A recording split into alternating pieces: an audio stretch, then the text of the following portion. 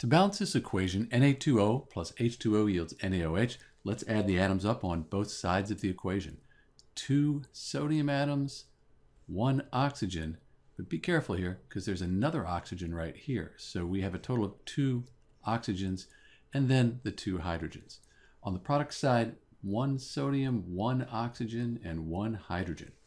So it looks pretty much like everything here needs to be doubled to balance the equation. So if I put a 2 right here, that would mean I'd have 1 times the 2. That'd give me 2 sodium atoms. 1 times the 2, that would give me 2 oxygens. And 1 times the 2, that would give me 2 hydrogens. And everything on each side of the equation is balanced, and we're done. That's the balanced equation for sodium oxide plus water yields sodium hydroxide. This is Dr. B, and thanks for watching.